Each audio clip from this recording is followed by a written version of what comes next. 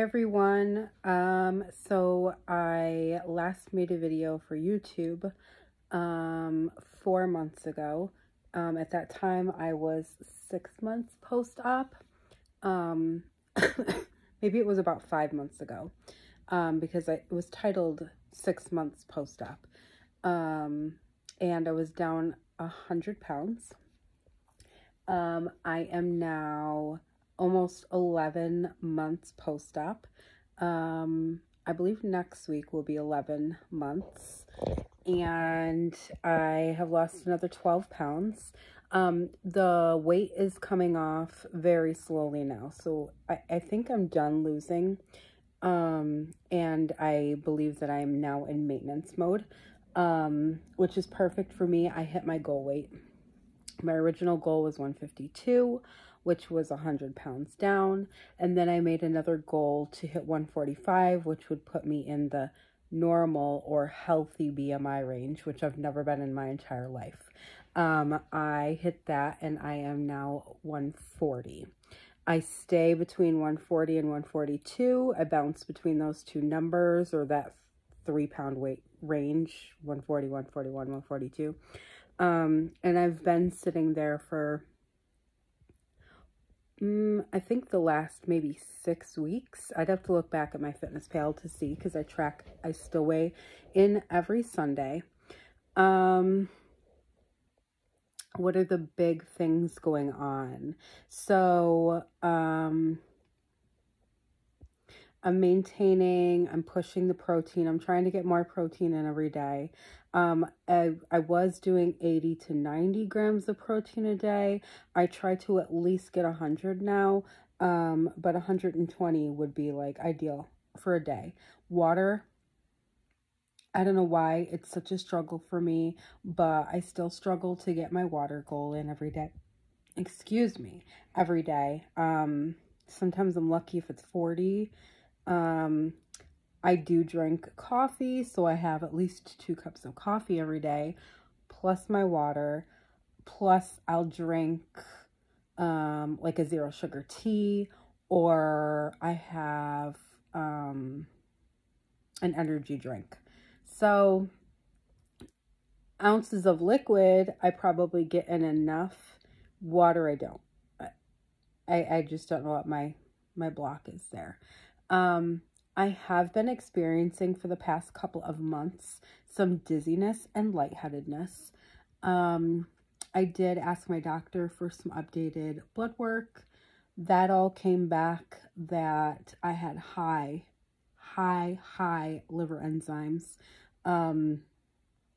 which I've never had historically. Looking back through my chart, I've never had high liver enzymes ever. In all of the years that I was obese, morbidly obese, at whatever stage I was at, I always was just normal. In the past couple of months, one of my liver enzymes is supposed to be under 35. It's 179. The other one is supposed to be under 50 or 55 or something like that, and it's 85. So my doctor ordered a liver ultrasound. I'm sorry, my hair is like, first off, y'all see all the baby hairs? That's all my new growth since I lost a lot of hair. I'm struggling with that. Anyways, he ordered a liver ultrasound, and I was diagnosed with fatty liver disease. I am currently waiting for my appointment with GI to see how to take care of that, and how to manage it. My doctor said that he is at a loss, because normally the things he tells his patients to do when they have that diagnosis is to eat healthy, not drink alcohol, and exercise. I'm eating healthier than I ever have in my life. I exercise, and I have not drank in 15 years. So, that's where I'm at right now. What else do I have going on? Next month in July is my 1-year post-op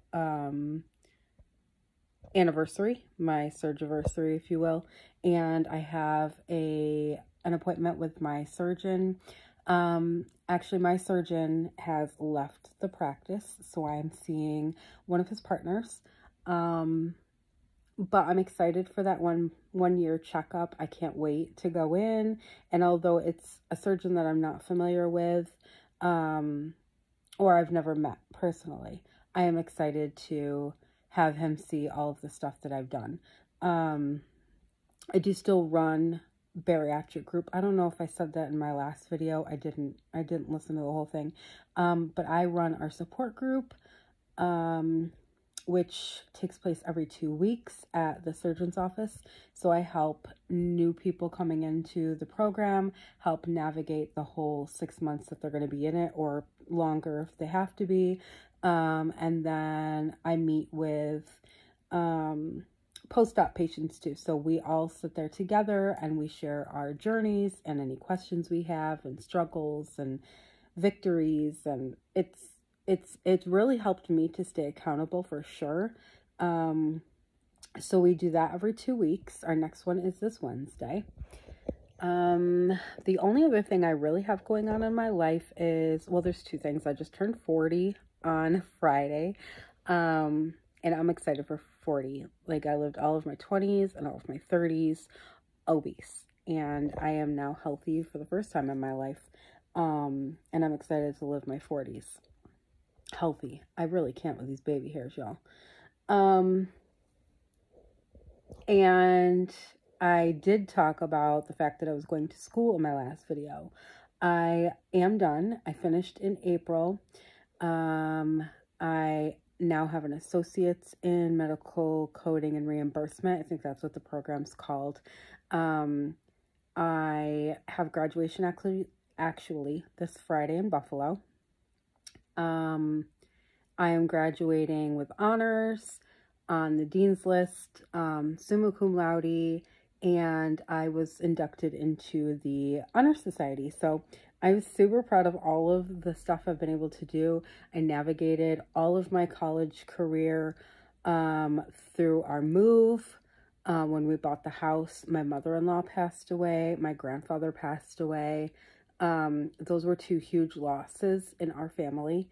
And then I had this life-changing, life-altering surgery. And I've had some complications from it, but I've been able to finish school, get that done, and I'm glad to be done. I do still have to take my certification exam, which is in September. It's a 4-hour-long test to see if I am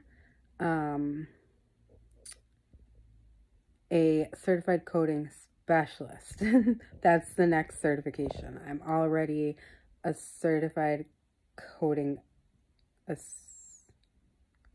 I forget what the other one is. I have a CCA right now. It'll be a CCSP. That's what this one is. So that's everything I have going on right now. I am going to try. I promise you guys nothing. You know this. I'm horrible at YouTube. TikTok, I'm on all the time. YouTube, I'm horrible at. But I'm going to try to do a what I eat in a day so you guys can see kind of how it is throughout my day and what I actually consume. Just so that if anybody's curious or doesn't know how to navigate this themselves or is thinking about having surgery in the future, whether it's gastric bypass, which is what I had, or sleeve or duodenal switch. My surgeon's office does not offer that. They only do gastric bypass and sleeve. But no matter the surgery that you're thinking of having, or if you're on another health journey and you are eating high protein, low carb, I don't cut carb out completely. I've done that before. Low carb, 0 sugar, or as low sugar as possible. That is what I will try to show you. Now that I am 11 months post-op and down 112 pounds. So I thank you for watching this video. Comment if you've followed me before, if you're new, if you've had bariatric surgery, if you're thinking about it, leave me a comment. Let me know that you watched this video. And If you are not a subscriber, please feel free to hit the subscribe button, and I'm really gonna try to make more videos. You can also follow me over on TikTok. My name on TikTok is Nicole Savage Beauty.